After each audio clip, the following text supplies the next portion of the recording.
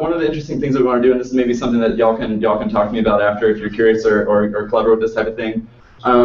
Xerox runs the trunk for 13 states for the SNAP system for the food stamps. Like we said, they cannot release it. They cannot release individual level purchasing information, and they cannot release the final business recipients of that money. So what we could get them to do was to release cardholder's zip code, and then the month that they made their visit, how many visits, and the sum of those transactions. And that goes back like since we've had our FNS number, which is like 2011, I think, like that. And then the tricky thing is though that we have a single FNS number to serve the entire city of Chicago network of farmers markets. So it's really, really difficult for us to unpack this because they only are giving it to us by the month and not by like day to day, in which case we would be able to say, oh, that transaction was at that market or whatever else. So tricky stuff, but we literally just got this data and we're kind of like trying to pour through it and see if there's kind of like some cool stuff to see, like are there any gaps, any areas of the city that we're missing that we should maybe put another farmer's market, or like an area that's underserved or hard to get to or something like that. Next slide. Same view of this. The other thing that we have access to is that the number of households and individuals for every given zip code, quarter by quarter. So we could kind of possibly, I don't know how to do this, but maybe y'all know how to do this. Compare like current food stamp households by zip code versus the kind of like economic activity that happened through our work at the farmers markets. Kind of an idea. Anyway, next. We've already gotten into this a lot, so I'm going to kind of go quickly. Double value coupon programs, that's the incentive that we've been talking about. It's the dollar for dollar match. They've been happening all across the country for a number of years now.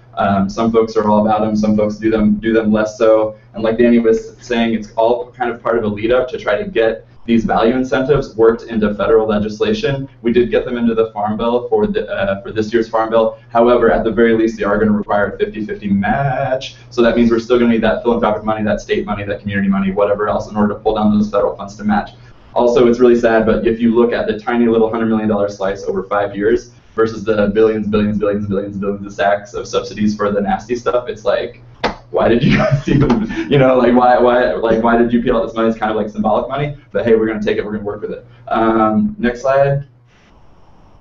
Next slide, blah, blah, blah. Just a visual view. This is based on a real purchase at 61st Street last year. This is your $25 spend, real farmers market prices, and this is when you double it. So if you're thinking about what that can mean week to week for a family that is in need of extra healthy food, this is like kind of a image way to have a peek at that. That's that for that. Next one.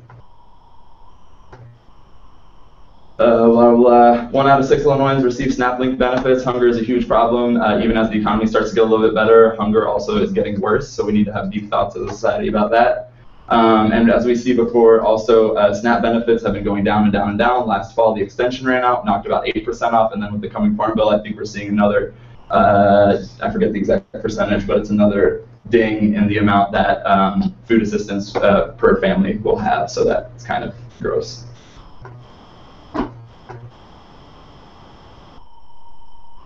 So this is the data that Daniel kind of referenced before. So every year we do a survey of link shoppers. Just to give you the idea of the sample size, this was probably, I think, like 58, and that's on that October day that we did that. That's how many link shoppers we were able to catch at the farmer's market. And like Daniel said, it seems kind of like a dirty stat, but it's true. 0% of link shoppers would have shopped at 61st Street without the double value coupon incentive, which speaks to your call for inexpensive organic food. It's not there. The other thing, 85% of customers consume more fresh produce because they use the double value coupon program. And as Daniel talked about before, we're seeing a huge stretch between, and we're only redeeming probably like 1,000 per market. So when you compare a $300 or $400 bump down at the last market of the month versus the first, because people's link dollars are running out, that DVCP really is kind of a band-aid measure to let folks stretch their food budget at the end of the month. All right.